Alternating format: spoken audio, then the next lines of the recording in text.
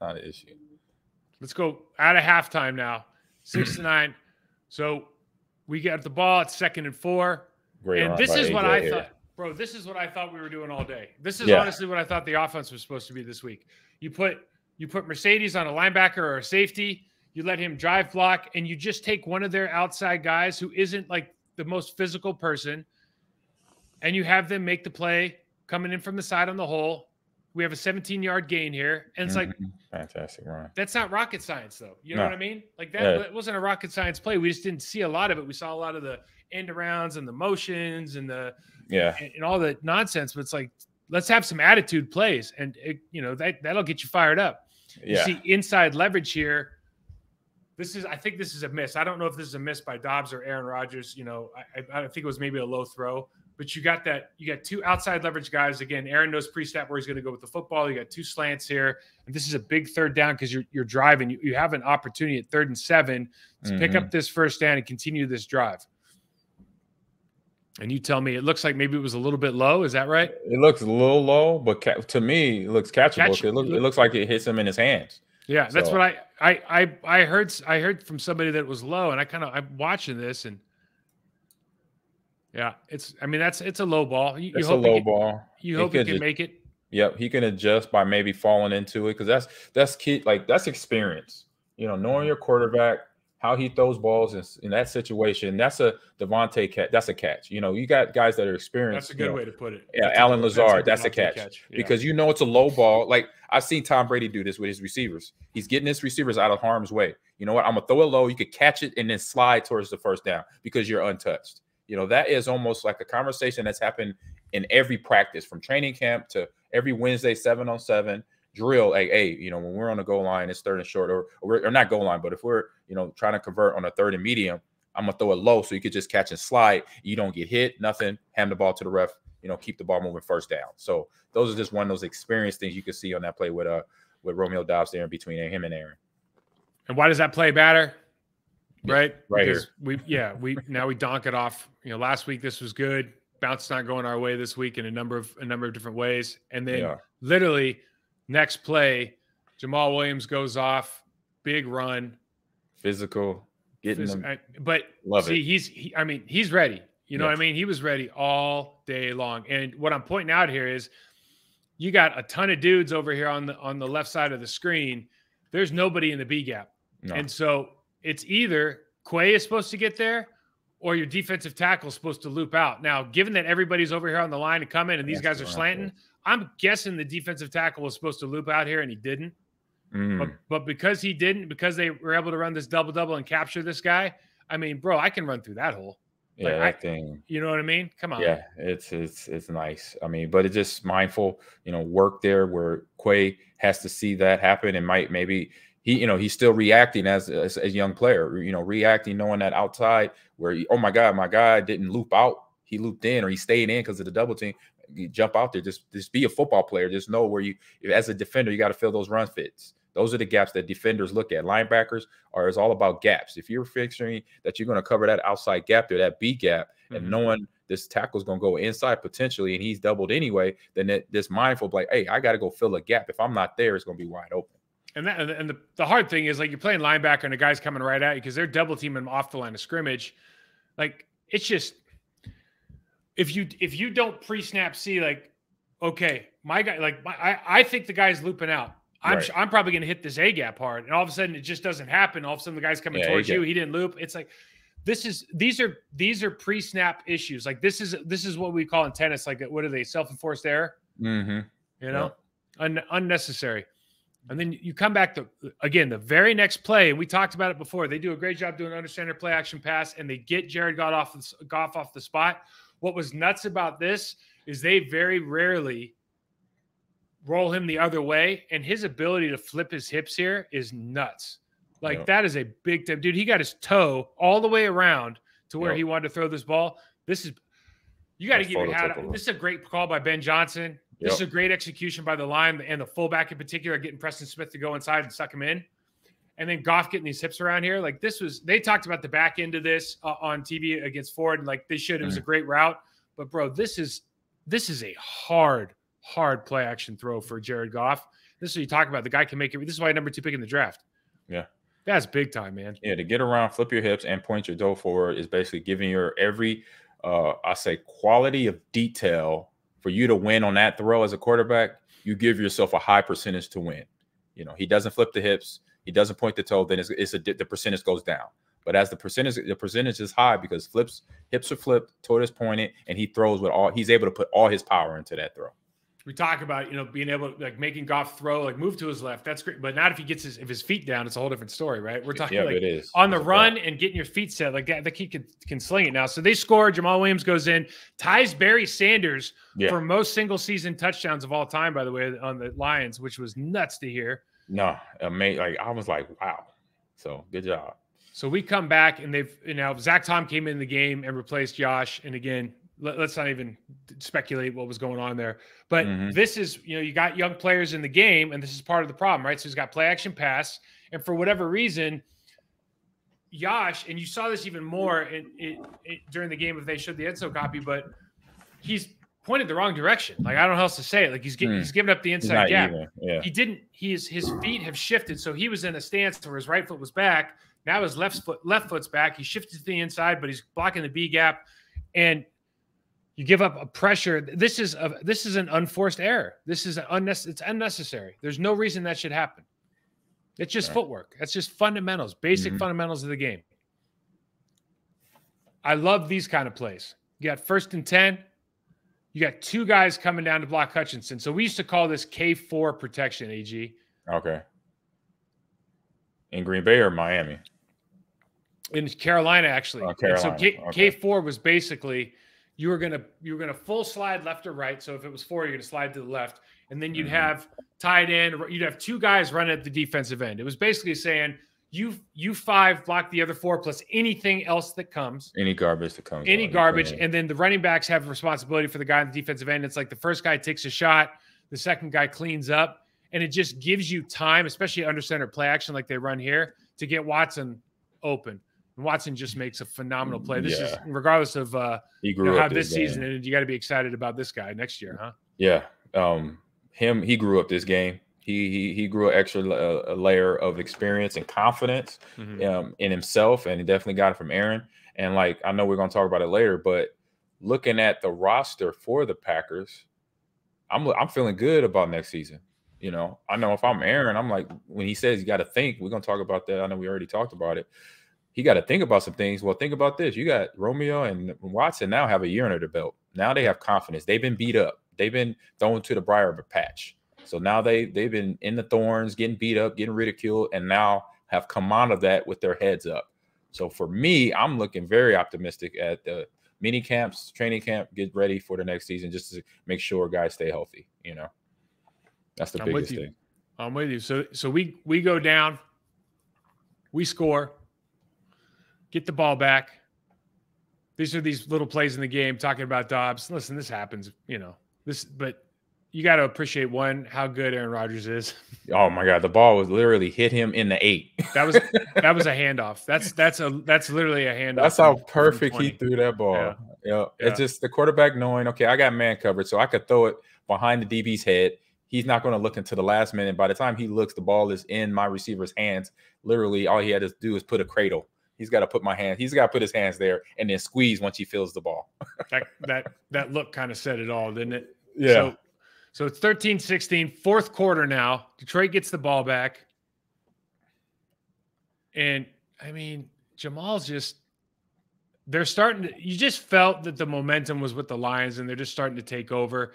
And you just see, you stop the ball right here. You just see all these look at their offensive line that's clustered in this 4-pack right here. They're all facing the same direction. Yep. Just they're looking for body. They look just pushing people down. And then you see the tight end coming across to block Preston Smith. Yep. And just a great play. Just a great play. And we talk about Quay a lot, man. And he makes a ton of tackles 8 yards downfield. And that's not necessarily his fault. It's just how it's looked this year. And that's certainly something that I think from his style of play is one thing, but it also has a lot to do with what's going on up front, especially on a play like that. Yeah, and that'll be stuff to take in the offseason. If he's a pro, if somebody needs to show him, take notes of his gameplay throughout the year and what he struggled at, that'll be one thing should be high on his priority list. Play reaction, play recognition, so I can get down in the gap to use my physical abilities to get in the hole right away. Okay, so I showed that last play just to show that we now had this pretty big, I believe this is a 4th and 2, okay? Mm-hmm. And it's 4th and 2, and you've got both corners. I don't know, are they 8 yards off, 7 yards off? They are at least 8, 7 to 8 yards off the ball, which so they're off. It's a 2-yard route. That's it. Just sit at the sticks. Sit at the sticks. And this happened twice. It happened twice. The last play of the game as well. And you just go, and this has been like, you get on, listen, you can get on the internet and people are going, why do they play off? There's a reason that they play off in a lot of these situations. And the reason is because they would rather just give ground and not get beat deep, right? That's why they do this. But in these situations, with the guy, especially with the quality of player that Jaire Alexander is, and it's a 4th and 2 look, like I'm taking him to not get beat on the go route. I'm taking it. Like you got to, like sometimes you got to live and die with your guys. Like if you got a guy, you got to take advantage. At least make Goff go to the other side. But like if I'm Jaire Alexander, I'm thinking, I know he's, he might just be going, dude, I don't care. They got a 2-yard gain. Like it doesn't matter. And it's like, well, it does matter in your stats at the end of the year. Someone's going to say, oh, they got this catch for 2 yards. It didn't matter. But like, it does matter. Yeah, it does matter. Because it moved the sticks. It does matter. And so I think there's usually 2 things going on. One, from a player's perspective, they're like, dude, I'd rather give that up than not get beat. But I don't think he's like, I'm slowly starting to understand that a lot of his bravado is not like, it's not bullshit. Like he really thinks he's that good. So like, right. You know what I'm saying? Yeah. So like, if you think you're that good, bro, like you need to, hey, plant your flag in the ground. Joe Barry, put this guy in press. Don't let him do this. Yeah. Yeah. I'm doing that. I'm giving them the opportunity to make plays for themselves, for the team, for themselves, for the team. And this was something that obviously came back later. It hurt him. He's so bombastic sometimes that you go, oh, he's just doing this. Like, no, I'm beginning to believe that dude 100% thinks that he's it. He's the guy. He's the cock and the balls. You know what I mean? Like he's it. Yeah. And like I respect the hell out of it, honestly, because like it's hard. It's hard to be the guy. And he thinks. But if you're going to be the guy, then in those situations, your coordinator has to allow you to be the guy as well. Mm-hmm. Yep, that makes sense. Put the players in the best place, in the best situation to win. So the only reason I brought this in is because they didn't show Quay. They didn't show Quay pushing the 23-year-old intern trainer, and then they didn't show Wyatt, the 2 first-round rookies. Then Wyatt comes up and like kind of walks up and gives him like the chest kind of tough guy thing, and you're like, it's almost like, really? I didn't know what they were doing. I'm like, do they know him? I'm like, do they know him personally? Like, you almost hope it's a joke. You know? It's like, what would be the point of doing that? So this is the last time you see him, Quay Walker, in the 2022-2023 season. This is his last play. I just, and so Wyatt goes over, does the chest bump thing. And listen, these guys got bright futures, and people we've all made mistakes, right? Yeah. It's just kind of, but this is a big situation. This kind of stuff is just being young too, though. Goal line. Now, they're going to run the trap again. Why? Mm-hmm. Because he plays wide. Now, when you see Penei Sewell come down and double Kenny right here, you see that, dude, you got to take space, bro. Your head's there. Like, you see him going down. Mm-hmm. You got to take space. You can't go straight up field. His second step here goes back. He's all the way on the other side of his hash with his left foot. Yeah. You can't make it that easy for people, right? And this is just part of being young. Yeah. You got to close that gap. I'm not saying they're going to hold him out the whole time. What I am saying is don't let it be in your gap. This is in your gap. This is on you. Because then the double team gets pushed right into DeAndre Campbell, and it's pretty much a walk-in for Jamal. Nothing you can do, right? Nothing. So it looks like we got 5 minutes left. We're down 4. Now, this is a 2nd and 2 look, AG, and I just stopped it here because 2nd and 2, the green line, for those of you watching at home, is the line of scrimmage. Now, you see one of our guys on his side on the floor in the field position. And again, until I mentioned them, do you know the starting defensive tackles for the Detroit Lions? Oh, they're Buggs and McNeil? Yeah, Buggs and McNeil. Yeah, okay. I looked it up. Yeah. Now, I clearly didn't give them the amount of respect they deserved because we got one guy on the ground, we got one guy making the tackle in the backfield, and we got our left tackle pushed back in the backfield. Yeah. This is a play side inside zone run. That's all it is. Yeah, and it's already destroyed. It's been destroyed from the start. You're just going, you got to be joking. No, want to. Making plays. We give the ball back, and this is the drive that ends the Green Bay Packers season. Yeah, it is. I mean, and this is drives that run game coordinators, running back coaches, O-line coaches, this is what we get. This is what they get excited for. This is the dream. This is 4-minute football. Yes. Edgar used to say to me, and he said, at this point of the game, AG, don't even look at the sideline. You're staying in there the whole drive. You're going to end this game. And you know what? I'll be like, after a while, it's like, you know what, coach? Yeah, I don't even think about looking. You damn right. I want the ball. I want to end this game. You know, and that's how a running back thinks when this is put on me and my own line. Let's go. You know, let's make this happen. No problem. I'm going to do whatever I need to do to make sure the ball gets converted, hold on to it. If I'm play action, pass, protection, any of that's going to happen. Let's go. You know, we got two doubles on the inside here. Frank Ragnow on the left guard and the right guard, right tackle. Frank Ragnow does a great job. So Frank's all-pro center. Mm-hmm. Yep. Gets his first block, and they see how they're staying square here, and they're rising up to Devondre Campbell. So you can get off on Devondre. He's got to try to make an arm tackle. Savage, who, by the way, Savage had a good game. There wasn't a lot of stuff to put on in here, but he played a good game. I know I think he led the team in tackles. They had 2 PBUs. Mm-hmm. Played a good game though. But that's so first down of the drive for the season, and they get 9 yards. Yeah. Second down, we got a rookie jump off sides. Automatic first here. You just go, I mean, that's tough. Yep. It happens, but it's tough. So now they have a holding call. 2nd and 17. They had the holding call on the wide receiver screen on the left, right? Number 82 got the hold. Mm-hmm. And Ben Johnson pulls this play out and probably gets himself a head coaching job. Yeah. You know what I mean? The hook and ladder. I'm like, oh, my God. Behind the line of scrimmage, hook and ladder. Now, Penei Sewell gets a lot of notoriety. He was the first-round pick out of Oregon, super good athlete. Yeah. Darnell Savage is the unfortunate victim here of a splattering. Yeah, he wasn't even in the right position to hit him. Sewell just hit him basically, his hips are turned one way, and he just takes his other body turns, and it's like, take that. I'm like, we already know he's an athlete, so. Yeah, So they get down, and now it's 3rd and 3. Our man, Chris Barnes, in the game. Now, here's what's kind of weird. Devondre Campbell's down here on the line of scrimmage. For me, I'd put a defensive end in. Up to you. Yeah. But they just very easily down block him. But Chris Barnes runs through it, makes the play. 4th down.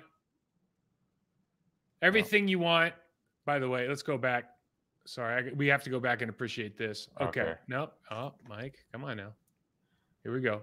What's up? Now, not LaFleur hoping that everybody, cheers louder, but look at Chris Gizzy's mustache. He looks like perfect. Does he look like Super Mario? That's unbelievable. What a strong stash. Gizzy. What a stud. That guy's a stud, by the way. He's a stud. Yeah. All right. So 4th and 1. We've already been through this, but where are you going? Where are you going? Right. He was already backing up. Like, what are you backing up for? Backpedal. Okay, so right now, he's 10 yards off or 9 yards off of his player. It's he has to throw the ball 1 yard for those playing at home. The quarterback has to throw 1 yard vertically before the DB can break and run 8 yards vertically. Doesn't seem that hard. I'm just saying. Right. So they sit down. I don't know if he thought Chris Barnes was going to be able to get all the way over here because if they did, then this guy's wide open as well because this guy's way off his guy. So this could be either cornerback. This is a tough way, man. It's just a tough way to end the season right there. Yeah. And I guess it's fitting because it's kind of been there the whole time.